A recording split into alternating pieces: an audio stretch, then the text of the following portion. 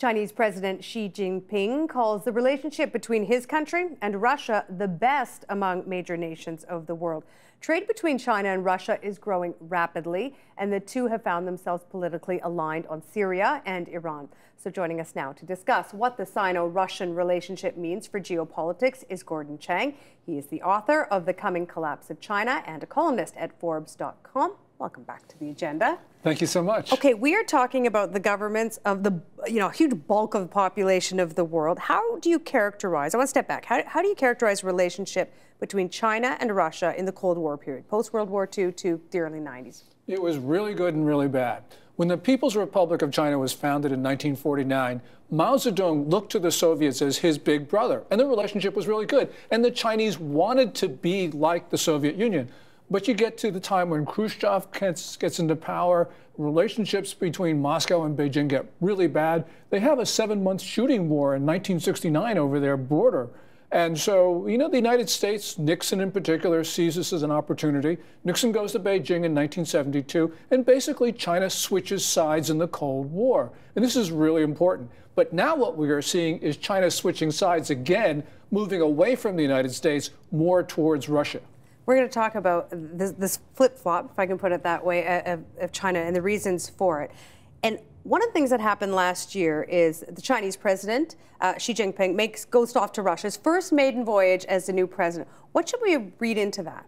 Well, that's very important because from a Chinese perspective, the first countries that a Chinese leader goes to are the ones that are considered the most important from Beijing's point of view. So going to Russia clearly was a signal to everybody that really China and Russia had started to cement a relationship. There's a lot of reasons why these two countries don't like each other and have had problems in the past. But right now, we're seeing those reasons start to disappear because these two countries, in many ways, they view themselves in the same term. They see their interests converging.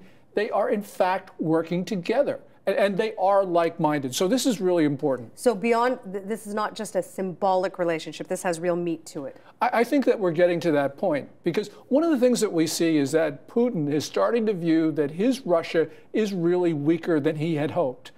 When he saw Russia as being like one of the major countries in the world, he gave the Chinese a difficult time. But now he sees that he needs China very much. And so he's becoming very accommodating. And the Chinese now think they probably can control Putin. So this is a very important thing. Okay, so Putin needs China, in your estimation. Does China need Putin? I mean, is this a mutually beneficial relationship?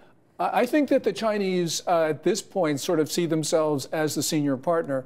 But in many ways, China has hit an inflection point, and it's, I believe, on a downward slide, especially when you see you get accelerated demographic decline, just like in Russia. You've got environmental problems that are very serious, social tensions, but most important, you see an economy that's not growing at the 7.7% that they claim. It's probably growing 2 or 3% or whatever, but they've got an enormous debt issue. And I think the Chinese, when these problems become more manifest, I think the Chinese are going to see that they need Russia just as Russia needs China. And that's why I think this partnership is going to be enduring. Okay, we're going to talk about the economics and the breakdown of that in a minute. But in this relationship, I mean, these are two heavy hitters, the leaders as well as the countries. Yeah.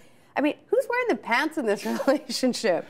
Well, Xi Jinping is wearing the pants right now. And we saw this with this tie-up where the Chinese have now gotten an equity stake in a gas field in eastern Siberia. This is a major deal. And so it's going to be important because the Chinese have had a lot of interest in eastern Siberia. You have a lot of Chinese migrating into a very sparsely populated area. You have Chinese economic interests now starting to predominate in Siberia. The Russians are very afraid of this, but nonetheless, they gave a Chinese state oil company a major interest in a Russian energy field. So this is significant. They've never done that before. They did that in 2006, but on a very small scale. The deal that we saw last September was really very important. So we got, a state gas company in Russia now making a relationship with a Chinese state oil company. This is really important stuff. Okay. I want to look a little bit about how these two countries are connected economically, because you referred to that in a general sense, but let's break this down. Okay, in Russia, 2012, GDP grows by 3.5%. Comparatively, China grows by 7.8% in 2012. It's come down since then. Russia is selling to China things like military, space technology, energy, oil, blah, blah, blah. Russia China is selling to Russia what it sells to the rest of the world, and that's consumer goods. Right. Last 20 years, bilateral exchange between these two countries has been multiplied by 14.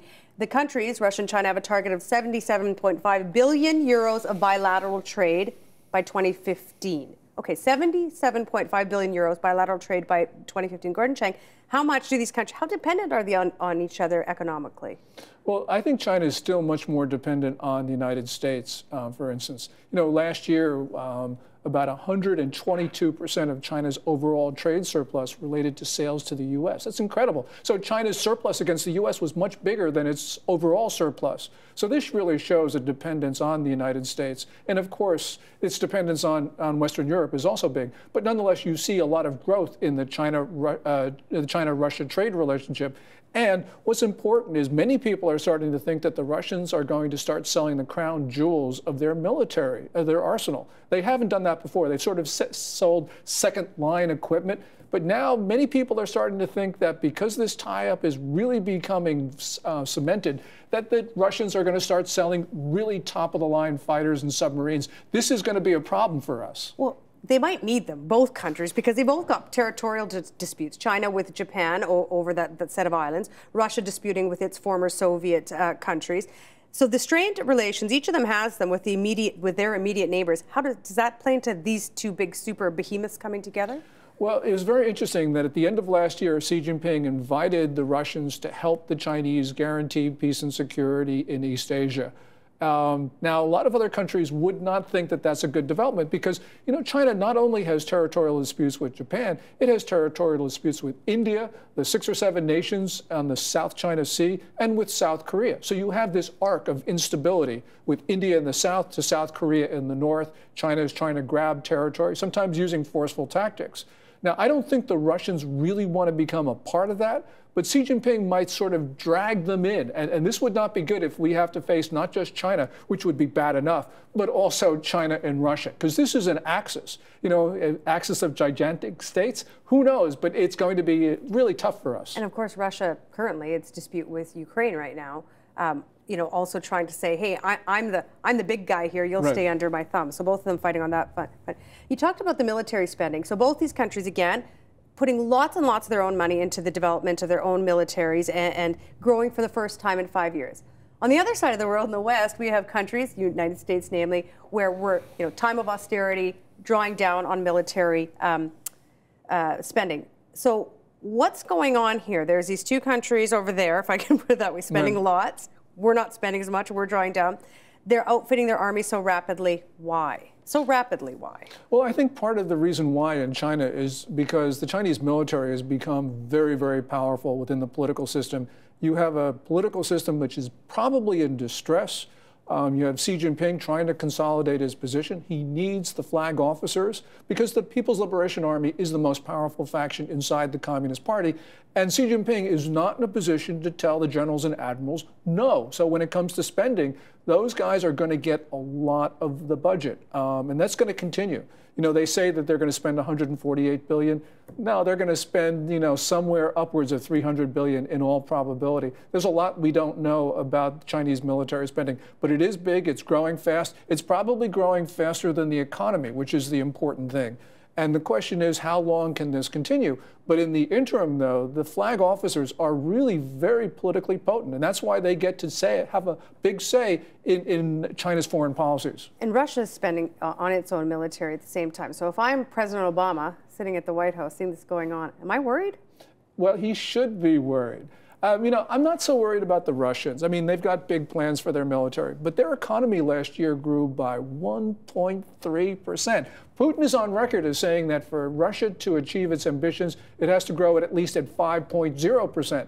People were just stunned at how slow growth is in Russia. And industrial production in Russia last year grew by 0.3%. So the Russians cannot afford their ambitions. I think eventually the Chinese will not be able to afford theirs either because they've got an enormous debt crisis, which they have yet to deal with.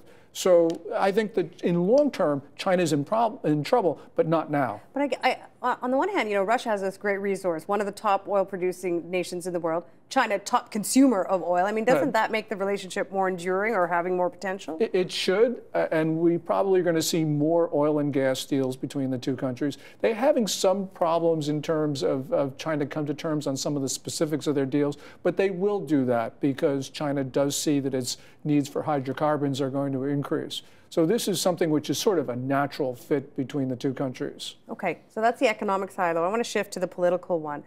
These two are in lockstep over some pretty thorny foreign policy issues, and I want to go through some of them. Syria, they're on the same page. Oh, well, they're certainly on the same page. Both China and Russia used their vetoes 3 times on the Syrian issue in the UN Security Council. They were working together. Last year, we saw both Russian and Chinese vessels in the Eastern Mediterranean, which is really a warning to the United States Navy and NATO vessels in the area. So this was a real wake-up sign, a wake-up call for us. So they're working very, very closely on Syria. And if they work very closely on Syria, they're going to be working very closely on Syria's best friend, which is Iran. Iran, of course. And that's really much more of a problem for us because Iran is very close to a nuclear weapon. We have yet to be able to figure out how to stop the Iranians. And at the same time, China is backing both Iran and North Korea. And this is important because Iran and North Korea has essentially got a joint program on the development of nukes, as well as long-range ballistic missiles. So we have China in the background supporting 2 rogue states. And are China and Russia in the exact same similar position when it comes to North Korea? I mean, we hear a lot about where China is, obviously, but... I think Russia on North Korea could exercise a lot of influence because, for instance, when Kim Jong-il was around, he really liked Putin, and he didn't like the Chinese counterparts that he was dealing with. But Russia has really spent much more time on the Ukraines, what they call the near abroad, and they have not spent very much time looking at their Far East. So they've sort of just abandoned almost their position that they could exercise of influence with regard to North Korea, with regard to East Asia. And they've let sort of China do that. And that's a sign, I think, that Russia really sees its position as weak. Okay, I want to read something. This is, was written in the Washington Post back in December by Anne Applebaum. I want to read you some of this. Here's what she wrote. The elites of both these countries, China and Russia, do have one thing in common. They dislike the institutions of liberal democracy as practiced in Europe, the United States, Japan, and elsewhere, and they are determined to prevent them from spreading to Moscow or Beijing. These same elites believe that Western media, Western ideas, and especially Western capitalism, as opposed to state capitalism, pose a threat to their personal domination of their economies. They want the world to remain safe for their particular form of authoritarian oligarchy, and they are increasingly prepared to pay a high price for it. Gordon Chang, I mean, that could have been written during the Cold War, almost. Yeah, Anne Applebaum says there's no Cold War, but then, in her column... we should just explain. She says that's a question I'm always asked, is this a new Cold War? And I say no. Yeah, but she has this column, which was a really excellent one, and when you read it, you say, this is the Cold War. Now, I don't care what you call it, but clearly you do see China and Russia cooperating on a range of issues. And those issues, they are obstructing what the rest of the international community wants to do. So I don't think you have to label it, but you do have to be concerned because you do have 2 very big states that oppose most of what the rest of the world wants. I guess the argument to label it the new Cold War or something like that is because it depends on a shared ideology. Do China and Russia now in 2014, are they the same? Coming from the same perspective ideologically? I don't think the Russian people are, and I don't even think the Chinese people are. If you go to Russia today, you see all sorts of things that you didn't see under communism, like the churches and all the rest of it. And there really has been a flowering of Russian society. But at the top, you have a political system dominated by one man. And so that one man really wants to have a good relationship with China. And that's why you see this growing relationship, which I think is sort of like an axis almost. But I don't think you see Russians as a whole buying into what the Chinese are buying into. You do have 2 authoritarian systems, but Russia is much more softer authoritarianism. So I think you have a merging of the elites, as Anne Applebaum talks about, but for the Chinese people and the Russian people, they don't want a part of that. Okay, so at the beginning of our conversation, you said that you see this relationship as, I think the word you used was lasting. And my question is, how long does it last? I mean, are we going to be talking about the Sino-Russian relationship being healthy and prosperous in terms of relationship next year, 5 years from now, 10 years from now? Well, certainly next year it's going to be healthy because you're going to see Xi Jinping and Vladimir Putin really cooperate on, for instance, the Iran issue, which is coming up, North Korea, which is going to be an issue, I think, this year. So I do see that they are going to work much closer together. 10 years out, who knows what's going to happen?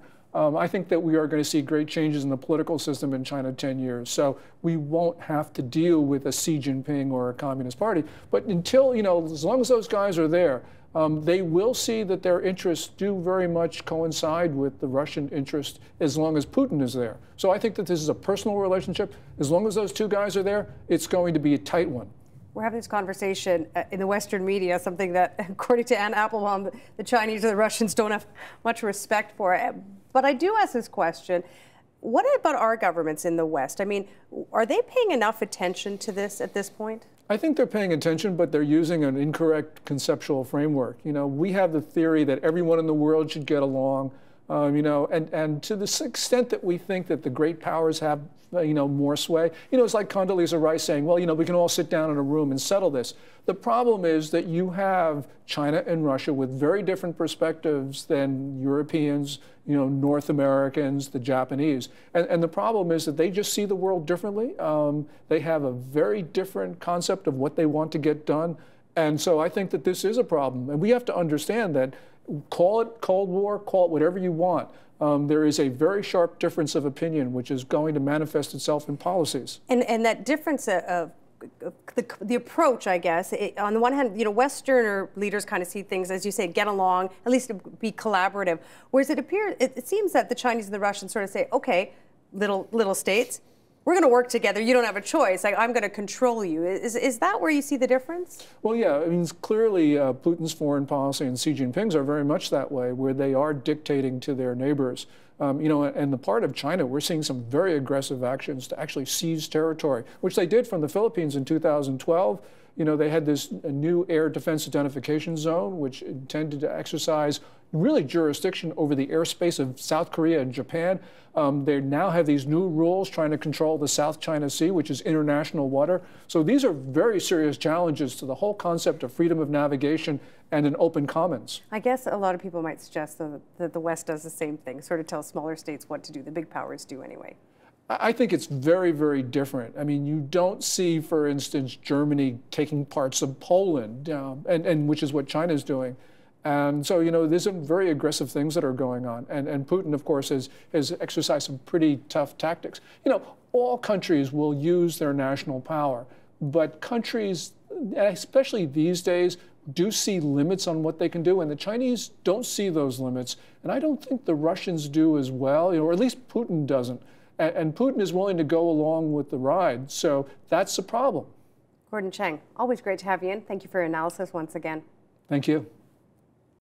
Support Ontario's public television. Donate at tvo.org.